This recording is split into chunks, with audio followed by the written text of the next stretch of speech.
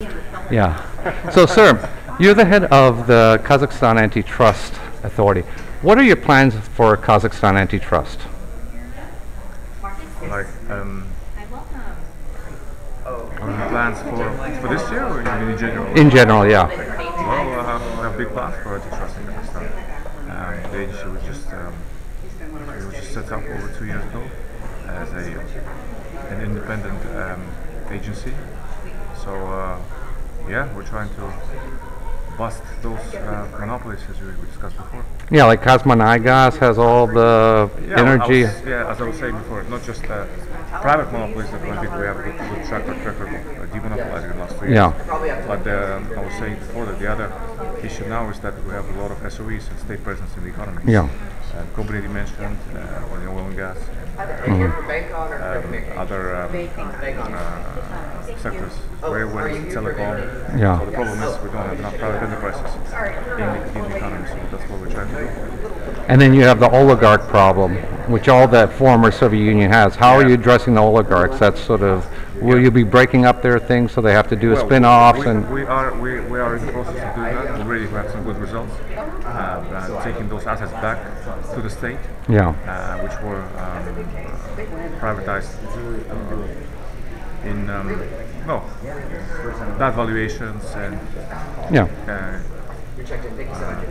illegal, we'll say, privatization. So we're trying to get those assets back to the government and do a more proper, transparent privatization. And because the fact that I haven't read about this in the Wall Street Journal means that you've been doing a very good job. I mean, it hasn't been like, the oligarchs. I mean, you had the big scandal with so far we're trying to break up the oligarch structure of the economy, focus more on SMEs. Yeah. Obviously, private enterprise, not just through privatization, but through open auctions. Yeah. Even state support for everybody. We call it favoritism to make sure that if a company gets state support, the subsidized loans, it's sort of fair and transparent manner. Okay. And you're learning from American and European examples, best practices? Best practices. Europe, OECD, and other international organizations like ICN. And in the US, we're here to study Biden's decree on competition, which was, I think, signed a couple of years ago. Okay. So we're attending 3 events, trying to learn how to institutionally develop our agency. What do you think of the criticism against our head of the Federal Trade Commission, Lena Khan? That must be very surprising. Well, I don't know really much about her and her remarks. I don't really follow basically her remarks in the news, but from what I read in academia and other journals, SEC are doing a great job in terms of, especially in the last 2 years, to make sure that they're in line with best practices.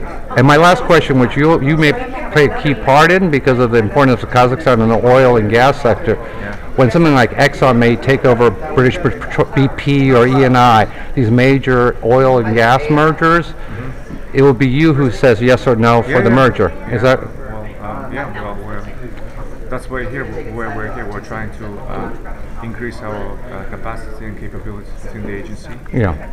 Try to introduce better economic analysis. Better econometric models to actually see whether a certain merger will be good for a market. Yeah, like Exxon, BP is a big gas oil. ENI, the Italians have Kashagan. So those are mergers. Like same thing that would happen with Mozambique when Anadarko tried to buy. But we only work in our jurisdiction, so. But that affects your. At the end of the day, what's best for consumers and the economy in general, it will be our main priority. Have you approved or disapproved any foreign mergers yet? We've disapproved some foreign mergers. Which ones? I can't remember. We have a lot of filings, especially in the last year. But some mergers were blocked, some were actually given a green light, but with some certain conditions. And obviously with leniency programs and compliance programs instilled. How about the Microsoft Activision? Did you rule on that? No, it wasn't in our jurisdiction, but it's an interesting case. I know. I mean, everybody else did. Yeah. Brazil, South Africa. But, it was not in our jurisdiction. Okay. We're a small open economy. I don't think we have even a Microsoft. Agriculture, oil, gas, your major. Okay, thank you, sir. Thank you for the interview.